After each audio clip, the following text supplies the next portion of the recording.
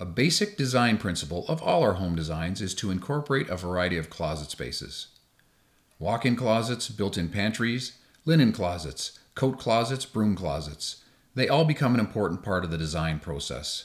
Every closet is custom designed to suit the client's needs prior to any construction. Client needs are different, from tall hanging spaces to 3/4 or short double hanging. Drawers, shelves, shoe racks, and accessory baskets are just a few options that are available. Broom closets are designed with shelving for cleaning supplies or a backer for vacuum hoses, brooms, and mops.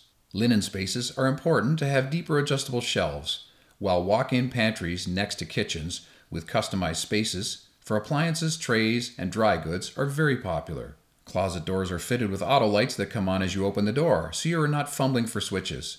Butlers pantries are also added to keep serving areas out of plain sight.